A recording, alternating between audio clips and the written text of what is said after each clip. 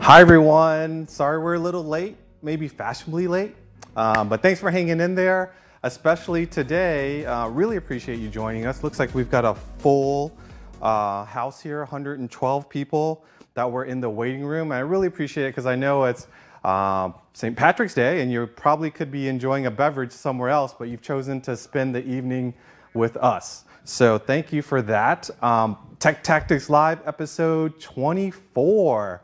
I know it's been a few weeks and I apologize I wasn't here last week, or we weren't here last week, but hopefully you enjoyed what we did deliver to you last week, and that was the introduction of the GT3 Cup with Mike Levitas and the folks over at TPC Racing. If you haven't checked that out, please do.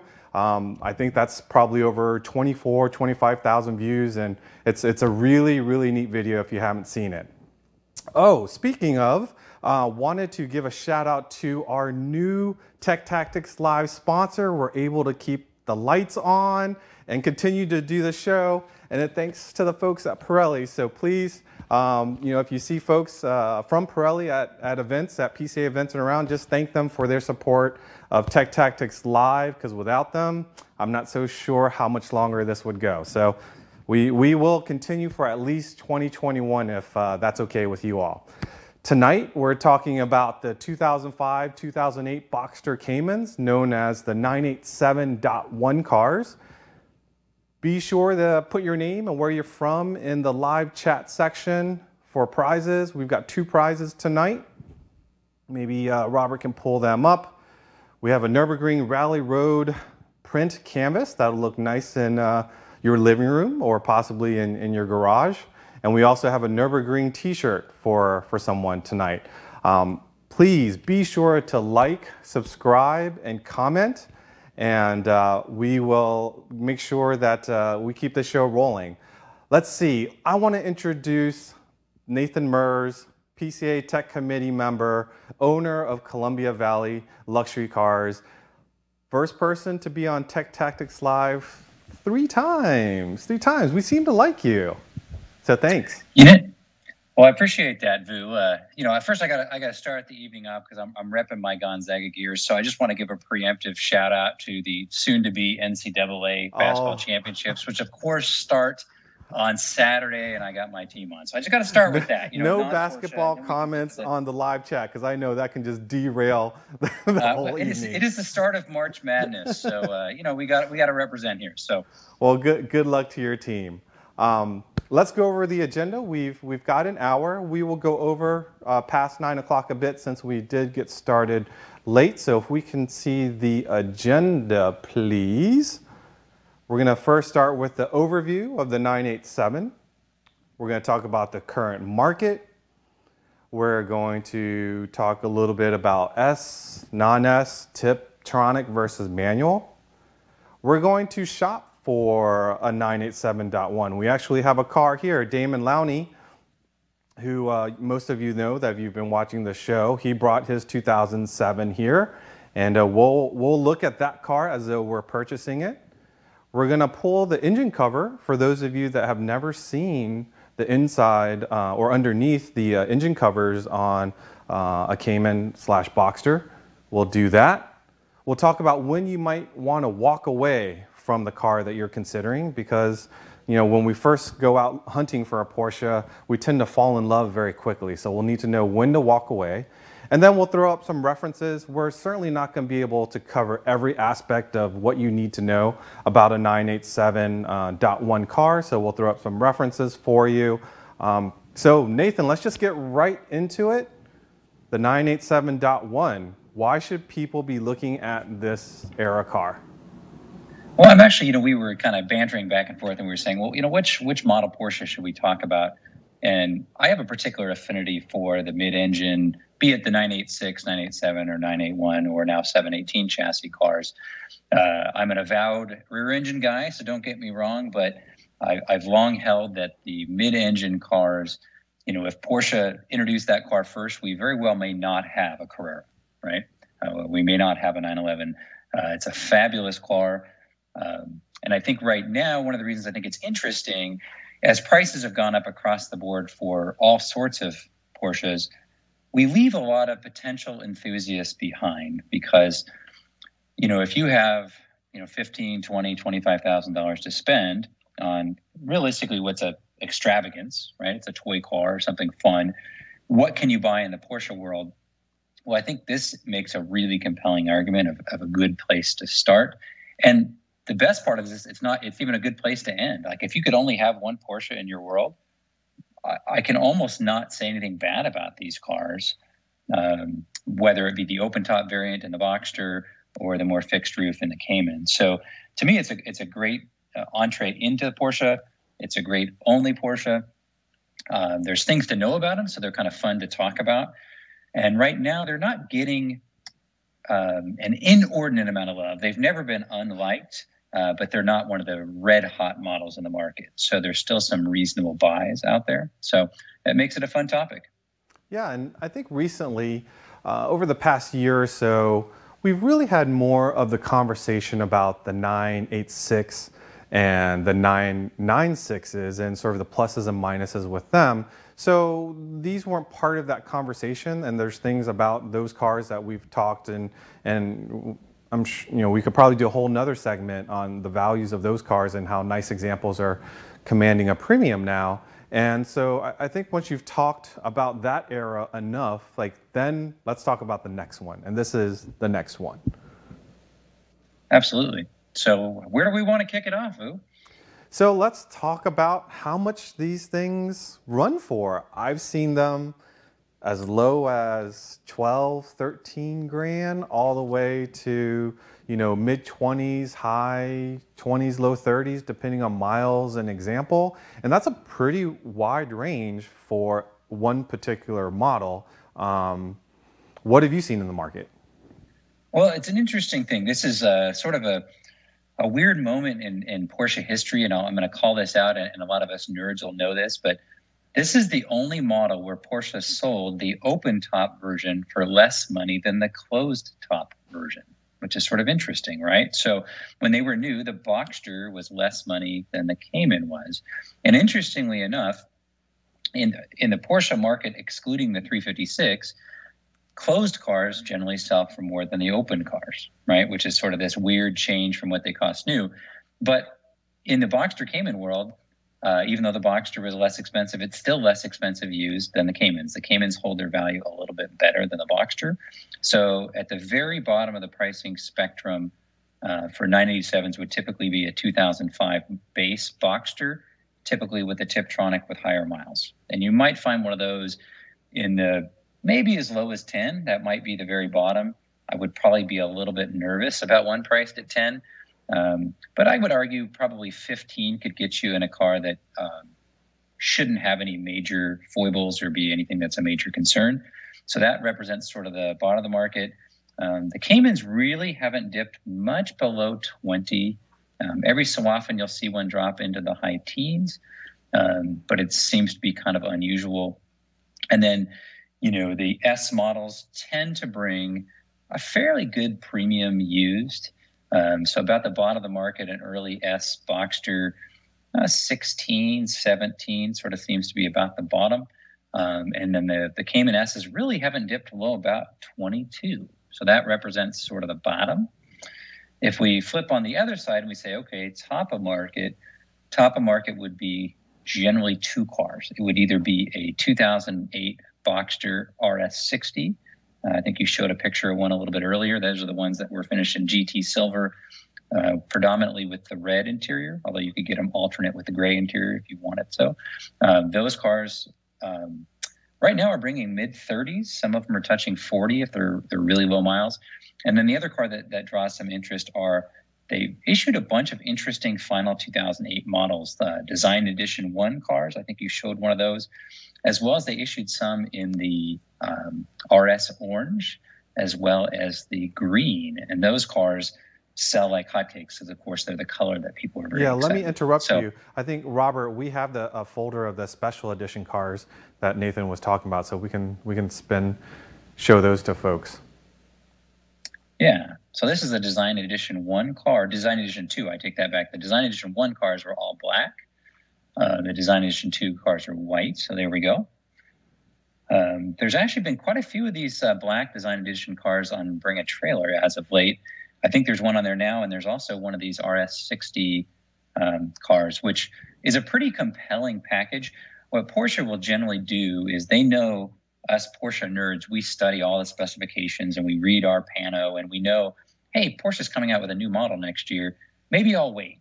And so what they like to put together, I call them the kitchen sink model. Absolutely. Which means they put a package together where they put everything but the kitchen sink. They usually have a couple unique items you can't get otherwise. They package it into a neat package, and it generally sells for a discount versus if you bought each of those options separately. So God bless Porsche. Hopefully they're not listening, but they sure know how to get extra money on options.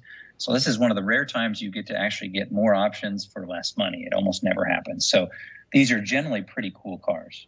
Now, do they command a premium, like a same year Cayman Boxster, if it's a special edition? What kind of premium would you be looking towards? You know, each derivation is a little bit different. And of course, when people own one, they'll argue that it's deserving of some massive premium. So, for example, if we deal with the Boxster RS60s, those have a pretty big premium because the package is so compelling. They have the 19-inch wheels. They have sport exhaust. They actually got a whopping 8 more horsepower, which is just a software reflash. They have the all-red taillights. They have a full leather Carrera red interior. They come with PASM. So they have a pretty compelling package that people just really respond to.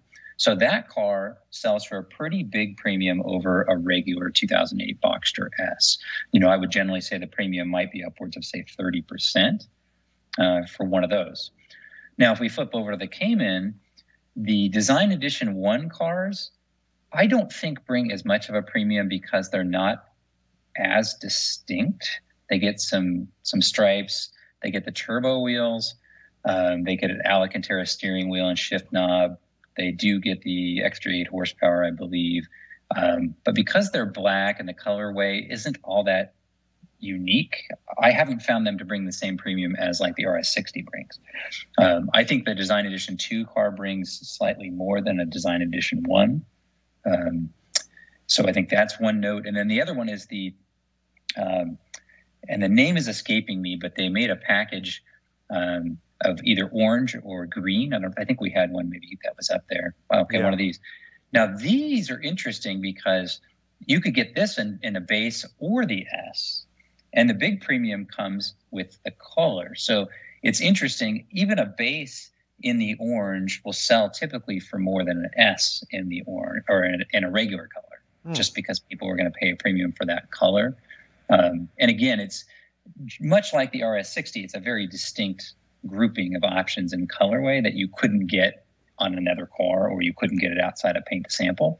So very high demand for this or the green, whether it be in the Boxster or the Cayman configuration. Nathan, let me ask you, when I was searching for photos of 05 to 08 cars, much like the 07 that's here, the fog lights are round in the front bumper. But then when did it move to the flat light like you saw on that orange car? Because I know the 987.2 cars don't have the round fog lights anymore. So was the deletion of the round fog lights started with these special editions, or when did that change? No, the round headlight is a Cayman styling element, and the fog light element you see there is the Boxster. So if you look at any Boxster, it's going to have that style fog light. Okay. And the Caymans will have the round, which they had through the end of the 987.1. Okay. And .2, they changed those. Gotcha. Huh. Very cool. So when we talk about 986 and 996s, you always have the subject of IMS, right? The intermediate shaft bearing in that car. And with a 05, 06, 07, 08 Boxster Cayman, there is still an IMS bearing in that car. But tell us the difference when it's in this car. Yeah. So first caveat would be anytime you're considering a Porsche, and God bless Porsche, I eat, breathe, and sleep Porsche. If I'm not thinking Gonzaga basketball again, I'm thinking Porsche. Every iteration has known potential issues, right? And so sometimes, particularly more entry-level buyers will say to me, well, I'm so worried about this failing or that failing or this being a potential. And I always throw it out there. I say, if you want a car that has no risk of failure, minimal risk of failure, that's why you buy a Toyota, right? God bless it. There's a purpose for the Toyota in the world. But Porsche, everyone has known ones, and you just need to go in with your eyes open and say, okay, what are the potential issues? How do I, best become comfortable with what they are? How do I identify them up front to limit my risk, but understand that there's no way to completely absolve any risk in really any of these cars? Sure. Okay. But they do break out a little bit, because the 2005 through maybe halfway through production year 2005 really share the same bearing design as the M96, 986 and 996 cars. So they have the highest rate of failure would be the 05. And you can look online. There's sort of a known serial number at which the switch happens, but it's not definitive. So do not, stake your life on it. The only way to know is actually pull the tranny and actually look at what bearing you have. But if you have an early 05, it's a safe bet that you have an older style bearing. The good news with those cars is then you can do a proactive replacement of some kind, right? And I won't go into that because, of course, everyone has their favorite opinion. I have my own, but you can make a proactive replacement. With the 05.5 through 08 cars, they have the latest generation of bearing that Porsche put out, which the official Porsche line is that they don't fail. I would say that's probably a little bit optimistic, but the failure rate is very low. To me, it falls into a realm of a tolerable risk. With that said, it's not zero. So if you say to yourself, I absolutely cannot stomach any possibility that I have an IMS failure, you just simply can't buy one of these cars. There's no one who can tell you that you absolutely could not have a failure. But the failure rate is very small on these cars. But there is no way to do a proactive replacement. I take that back. There is a couple people that say they can do a proactive replacement. I'm not comfortable with how they're doing that. Mm-hmm. So the general consensus is there's no way to do a proactive replacement because the bearing is physically too large to be extracted from the case. So of course you'd have to. So the only way is to split the case. And then if you're going to do that, well, at that point, why would you have? Right. Yeah. So that's something worth talking about. So one of the things it does is it puts a lot of pressure on the 987.2 market, because a lot of people say, oh, 987.2's got what they call the 9A1 series of motors, which no longer use that same architecture. And so they can't have an IMS failure. So a lot of people say, well, then I'll just skip over the 987.1. I'll get a .2. There's two problems with that. The 987.2 is a great car, but production was very low due to the economy during that period of time. And we also have very, very, very high demand because a lot of people have this IMS concern. So basic economics says low production, high demand. What's that mean? High price. Yeah. So to me, the value, the 97.2 is a great car. Is it worth the substantial increase in cost for that one issue? In my book, no. Would I be upset that someone wants a 97.2? Absolutely not. It's a great car. And if you're willing to spend that, but I personally would not overlook a 97.1. And in fact, one of the bummers tonight is that I'm sitting inside, but I wanted to be out in the garage because I have a very special 987 of mine in the garage, and I wanted to show it off because I believe in the cars, but internet connection's not good in the garage, so we get the kitchen.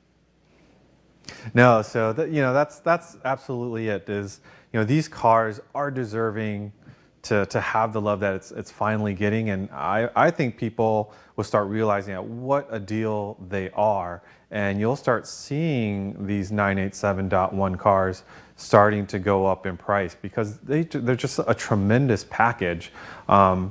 Speaking of packages, what would you say comparing S versus non-S and maybe Tiptronic versus manual? Yeah. So one of the other things that we know in the Porsche world is that I'm not sure why this is, but maybe we all have ego problems, but everybody always thinks no matter what, they have to have an S. It's like a default. Like, they won't even talk about it. They just go, well, I have to have an S. And so I always challenge people. I say, well, why do you have to have an S? And it's maybe our human nature. We think, well, if there's something that has more power, by default, it has to be better. Well, if we use that logic, well, then we would just buy American muscle cars. They have more horsepower. But of course, we're about balance and a whole total package with Porsche, right? And so I always tell people, do not dismiss the base model of really any Porsche. There are several Porsches that I actually personally prefer the base model versus the S or the 4S or whatever derivation there might be. So what I would say is look at both, see how you want to use the car, which car you emotionally respond to. And then most importantly, now that these are getting to be 15 years old cars, buy the absolute best example you can find, focusing maybe less on its original specification and more on the quality of that exact car. Mm-hmm. So what I mean by that is I'd rather have an absolutely unbelievably well-maintained, pristine, nicely optioned PCA member-owned 07 base Cayman than a 7-owner bought off Highway 99 at Mo's used car lot 06 Cayman S, right? No offense, Mo. Yeah, I like Mo. He's a good guy. I mean, I can get my Hyundai Elantra from him, but I don't really want to get my Cayman from him. So, all right. So let's go shopping for a car. We've got Damon's 987 here. I'm going to try. I'm not going to be able to monitor my phone. So if you guys are talking to me through my phone, I'm going to miss it because I'm going to try to walk around while being tethered to the microphone here. So let's see if this works. All right, so you're shopping for a 987. You come across a car that looks like this one here. So I'm going to bring my trusted second set of eyes, Nathan, here with me when I go look at this car. And we're just going to start from front to back. And Nathan, if you can just help me kind of, pick things or just kind of say, take a look at certain things that might be common issues with a car of this era. Right up front, I'm just gonna just jump right into it. I'm looking up front here and seeing how much debris and possible damage, what kind of mileage, what kind of salt and pepper from road rash and such gives you an indication of how much a car has been used. If it's got like 80,000 miles and a perfect front bumper, probably has been repainted or something, right? Or some reason. This car here, Damon has not washed, and that's not for the show. That's just how he keeps it. I'm throwing Damon under the bus. These cars also, much like 996s and 997s and such, they have these plastic headlights here. So oftentimes if a car has lived outside all of its life, these can yellow, and you can bring them back by polishing them and such, but just know that if these are bad or cloudy and if you want them perfect, they're not cheap, right? So his hood struts work. I'm looking underneath here to see if there's any kind of bends or if this was like a replacement hood. Again, if I saw that the front bumper was super clean, I'd say, why is there paint work or what happened there? So I'm looking there. I keep walking. These cars also have these plastic cowls up front here that fade, and Damon, yours is faded, so we might want to change that out. Or shame on you, Damon. There's stuff that you can put on it, but these things are pretty inexpensive. I think they're like $100, and that's the whole piece. And we have a video how to replace these on our YouTube channel. Speaking of which, while I'm walking around, make sure you hit the like button and subscribe, please, because that helps out the channel. I'm looking at the front here, at the wheels and tires. Again, I don't know how well this person maintains their car because their wheels are incredibly dirty. Hey, mechanically it's good. It does need brakes actually though. Brakes look like they're at half-life. Any particular issues with this model car up front here? In terms of a couple things that I because we're just looking at that front wheel, this era of Porsche, and Porsches in general actually tend to not be hard on brakes on street cars. But yeah, I'm going to look at the rotors and make sure they're not, cracking. There's not a big lip on them. One of the things that people love to do is they love to take their car to the little quickie detailer who doesn't want to actually work very hard, so he uses a lot of wheel acid. So you'll see those cars where the brake caliper, particularly on the red caliper cars, all the paint is turned pink. The lug nuts are rusty. The rotor hats are rusty. And that's generally from someone cleaning it with an aggressive wheel acid, which, again, if you love those little, drive your car through and they clean it for $15 and you wonder how they get your wheels so clean when it takes you so long, usually better living through chemistry, but that chemistry is going to work against you long term. So I'm looking at that.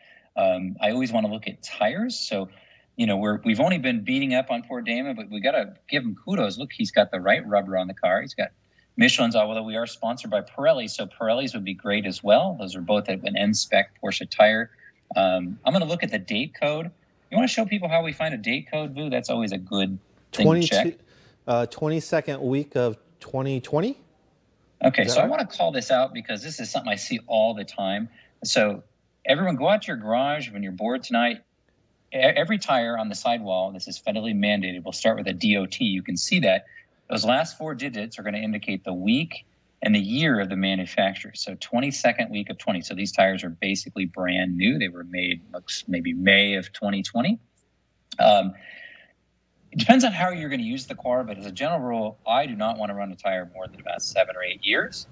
And because Porsches tend to be, third cars or get limited usage, oftentimes I'll go look at cars and people say, "Oh, the tires are great," and I look at it and I look at the date code. They're from 2004, particularly front tires, because I will say the tires on this car when I bought it were about 7, 8 years old, which is why I replaced them. Yeah, see, good man. So check your date codes. Again, particularly the front will tend to be older because these tend to wear tires in a ratio of about 2 to 1. So oftentimes people will put a new set of rears. You'll find the rears have a date code of 2012 and the fronts have a 2004 date code on them. So pay particular attention to that. Even a lot of PPIs, I find, they'll measure tread depth and they don't pay attention to age.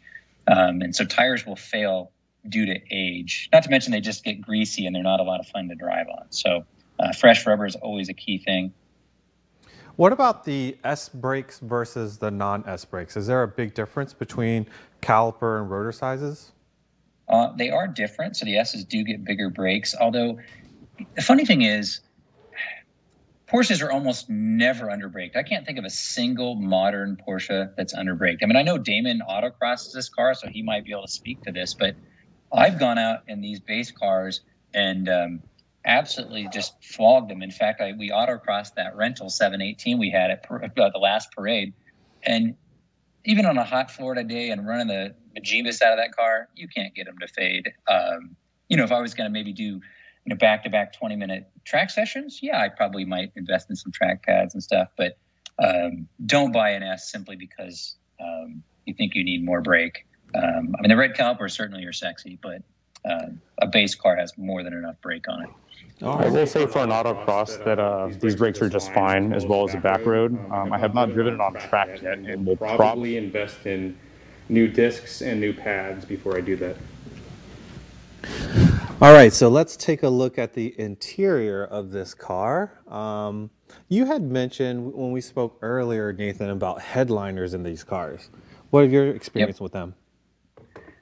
Caymans in particular that come, and it seems anecdotally cars from hot climates, they just start to droop. So if you look in the back corners, if it just sort of looks like it's losing its mojo, it's not nice and crisp up in the corners, that's usually where it starts. Sometimes you'll find it under the visors, flip the visors forward and you'll see they're kind of like the fabric's peeling away from the backing. The good news is they're not incredibly hard to do on the Cayman because you can get the headliner out the rear hatch. So having a rear hatch is a beautiful thing. Gotcha. Much harder to do in a 911. This car actually had its headliner replaced by the previous owner. Oh, it did? Oh, okay. There you go. Oh, that's why it's in good shape. Now, I noticed your center stack, Damon, the common problem where the temperature and the fan controls, they wear out, like I guess the coating. But I believe you can get replacement pieces and swap those out, right? Yeah, so this is a really common problem, and we can blame ourselves. And why do I say that? Well, the reason they have this rubberized coating is a lot of us complained on the 986 that we felt that the buttons looked cheap. They were kind of a smooth plastic. And so what Porsche did is they coated these in a soft touch rubberized plastic. It felt nice to the touch. It cut down the sheen, and it looked more expensive. Well, the problem is over time, that rubberized coating, particularly again, when they get hot or you get sunscreen on your hands, lotion, that starts breaking down. And this is epidemic across German cars. You'll find this on Volkswagen, Audi, and BMW, things like that. But it's kind of unsightly. You'll get that same effect on the radio knobs. They'll get sticky. So like you can see Damon's got some sticky knobs. Sorry, Damon, we're picking on you. Yeah. There's a couple things you can do. This is the unofficial answer, but this is my trick. I'll share it with you guys. Pull the radio knobs off, put on some gloves because this is caustic stuff, but Worth brake cleaner on those knobs. Let them soak and scrub them down with a microfiber towel. Do that a couple times and they'll come out like new. So it removes all of the rubber coating? It'll just do the knobs. If you do the same trick on I tried it once on the HVAC on one that was already that bad, and it did not go well. But the radio knob. I'm glad we mentioned that before everybody messed up their interiors. Yeah, so Worth brake clean, I'm telling you, that stuff is miraculous. Again, wear gloves. It's pretty caustic stuff. In terms of the HVAC, there's a couple people out there that you can either send the whole unit to them and they'll replace it for you, or if you're a little bit more of a DIYer, they'll send you just the new switchgear, and you can pull the unit apart, reassemble it, and it's a pretty straightforward fix, and it looks 1,000 times better. And it's something you touch all the time when you're in the car, you're adjusting fan speed or temperature, and it feels bad. And so to have nice new switches makes a big difference. Yeah.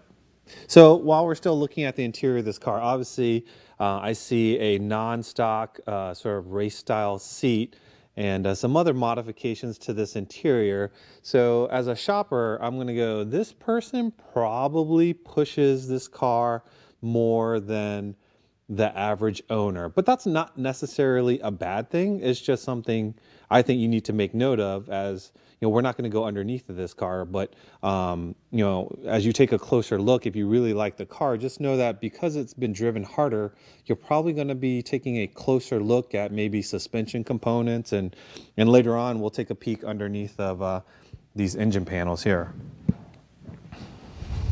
What kudos to Damon for using the car. That's all I got to say. I tend to be a wipe down with the diaper kind of guy. So Nathan, do you how do you treat cars that seem to be driven, you know, say competitively, versus cars that are just in garages and taken out on to Cars and Coffee?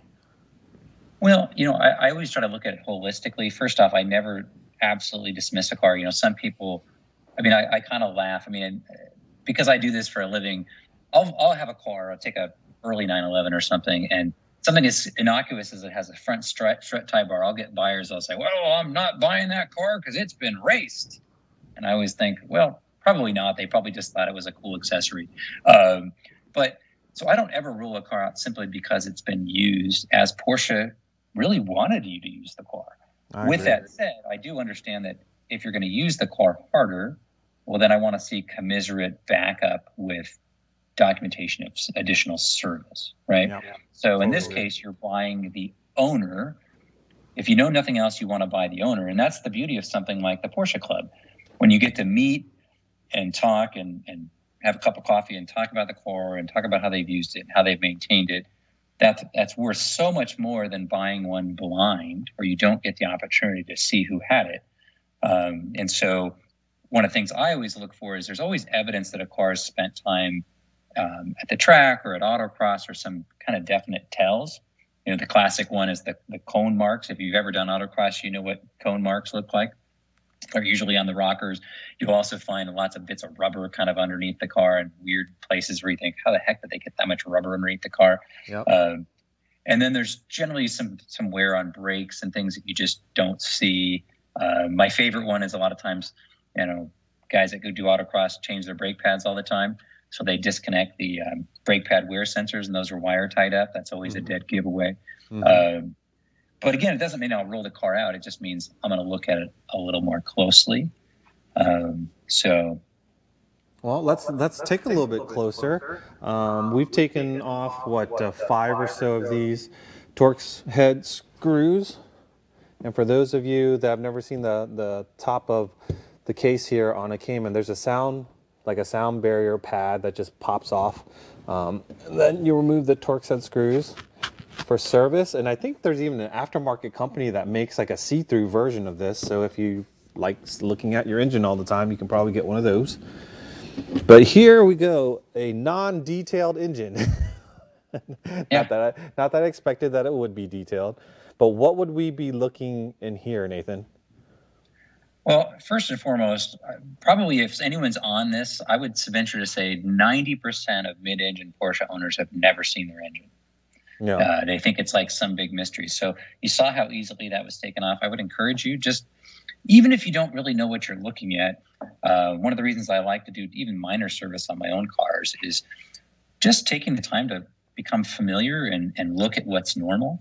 So, you know, Vu, again, you keep beating up on my man Damon, but I appreciate the honesty in the engine bay because, you know, it's not been freshly cleaned. So I can tell, okay, what am I looking for? So these things are not prone to leaks like, you know, older Porsches are. But again, if I'm not a mechanic, what I'm looking for is what's out of place. You know, is there something in here that stands out? So, you know, for example, I see a layer of dust and I see one area is super clean. Well, then I'm going to ask the owner, hey, it looks like you maybe had some work done. Oh, yeah, I ended up having to replace this or I ended up having to replace that. You know, I'm looking for things that don't look OE. You know, why are there missing fasteners? You know, just things that catch my eye. Because, again, I always recommend to someone a PPI, your job when you're looking at a car is grab the obvious stuff, right? I always hate when a car comes in for a PPI and there's something that's really obvious that I think, man, I feel bad charging someone to look at this car when there's something they should have seen from 10 feet away. Does that make sense? So you're just looking for anything that looks out of place, any leaking fluids, anything that's recently clean, anything that doesn't look Porsche factory. It doesn't necessarily make it bad, but it just means you got to ask the question, right? All right, I think we have some winners, but I think the subtitles, we don't have them assigned to the correct prizes, I don't think. Robert, is it Joe John and Paul Steves that are our winners? I can't hear you, but we'll post the winners here shortly. So let's continue to move on and look at the front side of the engine. So I'm going to climb in. Oh, hey, real quick, Vubi, was one thing I always want to tell you to do. If the car is cold, let's just look at fluids. Yep. So those are really simple. I want to look at coolant and make sure when I look at coolant, all I got is coolant, right? So I don't want to see an intermix. So if I see anything that looks oily or non-coolant like, again, I don't have to be a mechanic. Those are two fluids that should never mix with each other. So I want to look at that. I'm generally going to try to take a look at the oil, which is a little bit harder on these cars because, again, we don't have the dipstick. But I can pull off the oil cap, and sounds crazy, but I kind of give it a sniff and kind of look, make sure it doesn't. Totally. Like, I sniff. I sniff. Exactly. Yeah. All right, so now that we're on the inside here, the back wall has another carpet sound deadening piece that we've already pulled out. A few 10 millimeters, you know, the 10 millimeter socket that you have to work on these cars. And this plate simply pulls out. And there you can see, hopefully get the light here. Now you can see all the pulleys, the belt. One thing I learned just earlier today, I was over at our local independent shop, Benchmark Motors, and they were working on an 08 Cayman that had an oil leak, which seemed to be kind of just behind the driver's seat and before the driver's side rear wheel. And what had happened is, I don't know if you can see this, and I think I took a picture, Robert, of the cam seal cap that is like right around there. And apparently it's just a cap that finds itself loose, and there's not pressured oil back there, but it will start to leak. So like Nathan said, I'm just looking around to see if there's any visible leaks. And Damon, your car's pretty clean, man. Thank you. Looks good. Belts look good. Nothing out of the ordinary. Yeah, the other thing I will point out about Boxsters and Caymans, that as a guy with OCD, just have an awareness. One thing that makes them a little more challenging from a service standpoint is you definitely want to pick a service provider that's careful, which is why I maybe don't want to go to someone who's less careful, because to do a lot of this service, they're oftentimes sort of almost climbing physically into your car. Right? If I could make a comment on that, I actually replaced the belt on this and the alternator, and it was not fun at all. It was super tough. I had to use some deep creep and PB Blaster to free up a little spot on the alternator, and before I could finally get it out. Yeah, so you definitely want to take it to someone that's done it before. You don't want to be the guinea pig. But it's definitely DIY. Obviously, Damon did it at his house, and there's lots of resources on PCA.org and on our YouTube channel that we can, you can always use as a reference. All right, so we're just going to leave those panels there. I'll let Damon put it back together. Turn on the light here. I think we do have our winners now. Let me walk over there so I can see. So hopefully this format of me walking around and showing you a car, you guys are enjoying it. We'll do more of that if you like. So we have George Manning of Central Indiana Region with the Nürburgring shirt. George, just send us a note, send Damon a note letting us know your size. And then Jose, congratulations from Mid-Ohio Region. You've won the track print canvas paintings. All right, let me get back to my spot here. How are we doing on time?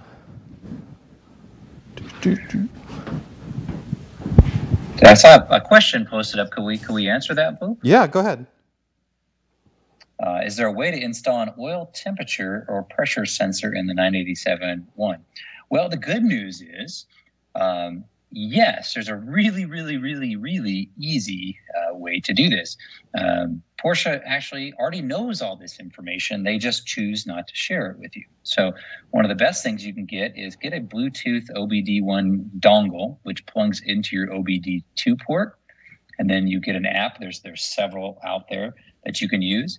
And you can access a bazillion different parameters on your car, right down to throttle position, opening, true speed, actual engine coolant temp, oil temperature, oil pressure, all that. And you can monitor and log all that. So I'm kind of a nerd. I generally, if I go on a trip, I'll plug mine in. I like to watch a bunch of parameters that Porsche doesn't give you. So that's the easiest way to do it. And then you don't have to make any mechanical changes to actually access that information. You just pull it out of the car's computer, which already knows it.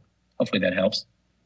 So I see someone posted a question about how susceptible is the 08S to IMS bearing failure. I think we kind of already touched upon that, but I don't know if you want to say anything else about it, Nathan.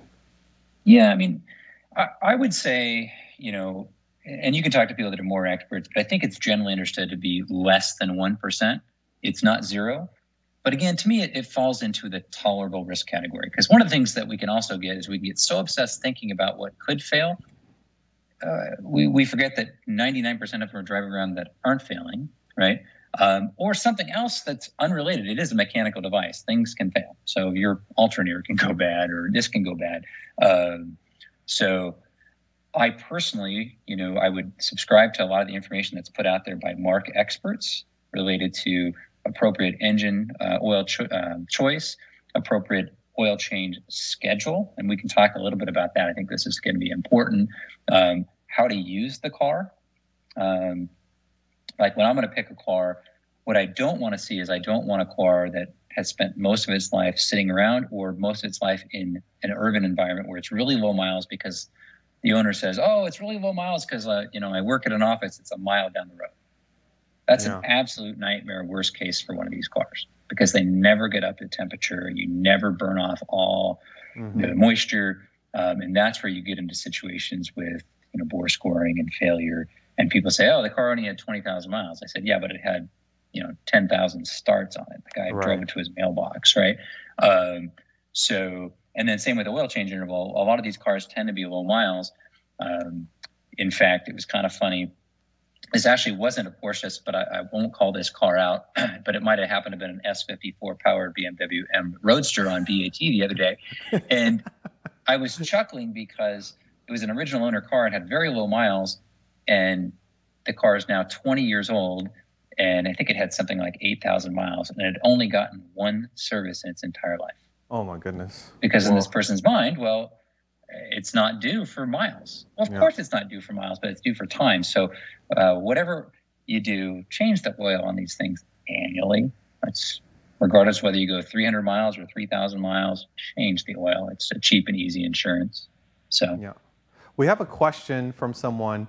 They said, is it bad if it burns a lot of oil? I think in general, the answer is yes. But I think when you're looking at Porsches in terms of burning oil, you have to figure out why it's burning oil, right? Yeah. I mean, so as a general rule, these are not known to be burners when everything's right. So, you know, in the older generation of Porsche, if you read an owner's manual, let's take a, 911 SC, Porsche actually says they expected to burn 1 quart every 600, which of course they generally didn't. But a typical one might have burned a quart every 1,500. One of these, if everything's right, they almost burn an indiscernible amount of oil, right? If you get one that's burning oil, then my concern is bore scoring. That's my number one concern on one of these, if it's burning oil. There's a couple other reasons they burn oil, but yeah, if I had one that was burning really anything more than a quart every, say, 1,500, particularly if I was looking at it to buy, there's plenty of them on the market, I would just pass. If I owned the car, then I would probably start doing some investigation of where that oil is going. Yeah, and if those of you missed our bore scoring Tech Tactics Live, check it out on the past videos and you'll learn a lot. Now, obviously, we won't have time to go through it here tonight. Let's move into, all right, I've looked at this car. When is it smart to walk away from the example? This car, I wouldn't walk away. I actually think it's pretty nice, especially if he gives me a good deal for it. Yeah.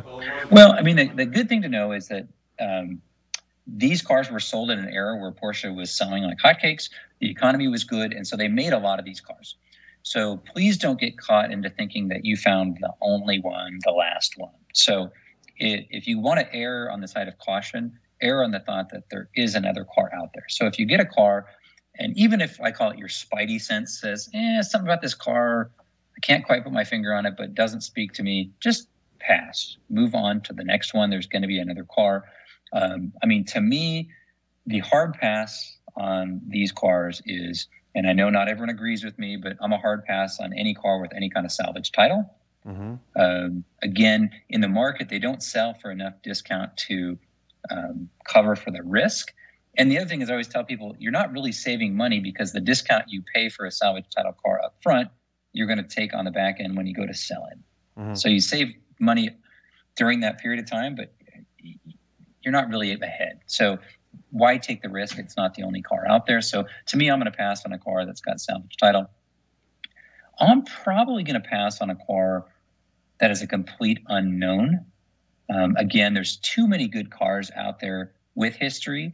So if I get a car and it pops up and I know absolutely nothing about it, unless it's so compelling and it passes a PPI with absolute flying colors, I just think, you know what, I'd rather have one where I know when it's been serviced. Because, for example, like oil change interval, a car can pass a PPI and look good, but I'll have no idea how it was used or what its oil change interval. So that's going to have some wear that I won't see until it's too late. And so if I have the opportunity to buy one from, say, a club member, and I've got a log of every time it was serviced, and it was serviced, like literally to the T, that's a better gamble than one where I think, I save a couple bucks and I'm buying a total unknown. It's just not worth it. So these unknown cars, like I can think of an example where like maybe a wholesale auction, some car flipper buys it and puts it on their front lot, and they just basically have no paperwork. They have 2 keys, maybe even only 1 key, and you go to look at it and they'll polish it up. They'll probably dress the engine. They'll take things apart and make it look good. But I'm with you. Like I really would like to, as you have always said, buy the owner, buy the maintenance, and because things can be polished up. I mean, yeah, definitely want to more. Anything else that would make you walk away from a car? Gosh. High mileage? I I'm not opposed to mileage as long as the price is commiserate, except one of the things you got to remember, anytime you get to an extreme, pricing behaves like a hockey stick, right? So when you get extremely low mileage, people pay a massive premium for the crazy low mileage cars. But then what happens as you get to really high mileage cars, they get to a point which I call the point where they just don't get any cheaper. So take a Cayman as an example. In today's market, clean title manual transmission Cayman, there isn't one you can buy anywhere in the world probably for less than 15 grand, right? Well, you could probably find a $15,000 base that has, I don't know, 100,000 miles on it. Well, what's the one that's got 200,000 miles worth? Well, it's not worth half. It's still worth 15 because it's a Cayman, right? So if I had those two comparators, well, I'd rather have the 100,000 mile one than the 200,000 mile one, right? All other things being equal, oftentimes there would be something different, but yeah, nothing gets cheaper that way. So. But I'll go back to what you said earlier. There are a lot of these cars out there, and there are some tremendous values. And Damon, are you okay with me sharing how much you paid for this car? So this car has how many thousand miles when you bought it? So I bought it with 49,600. 49,000 miles when you bought it. It's an 07. And here's a plug for our very own PCA Mart. This car was listed on the Mart. It was a local car to Maryland. And you bought this car for 14 grand? 14.7. 14.7. And that was what, like a year ago, maybe? Yeah, it was November 2019. I bought it from a PCA member. He bought it new and was getting a little bit older and thought it was time to move on. So full records and everything. So there are some really good deals out there still for these cars. And maybe after this episode, there'll be less. But you heard it here first. Some references that you might want to consider. I think we talked about the Boxster Register, PCA's BoxsterRegister.org and the CaymanRegister.org. The PCA folks to just live and breathe Boxster and Cayman stuff. Tonight we just touched the tip of the iceberg with details and what to look for these cars. The folks there are diehards and can help you out and sign up and ask questions, and I think there's even for sales and such that you can find a car in there. Another resource for you is the PCA YouTube channel. Hey, real quick, Vu. Yeah. I need to pause for 1 second, so I'll be out of the picture for just a moment. Okay, go ahead. Technical DIY playlists on PCA's YouTube channel. Again, we have coverage on how to replace the cowl. We have, what to do for a pre-purchase inspection, the Cayman spars, if you want to switch from the round to, there's tons of stuff out there. So continue to look at that. And of course, submitting questions through Pano or online to the PCA Tech Committee. They are a great resource. So I hope you enjoyed it. I would like to say before we leave that I don't know if you noticed here, but I did have a different marque vehicle with me today. And I just wanted to close the show and recognize that the motorsport world lost an icon yesterday. And if you haven't heard, the queen of the Nürburgring, Sabine Schmidt, she's racing up above right now. And I thought we would end the show showing you all what she did best. And we'll catch you next time. Bye-bye.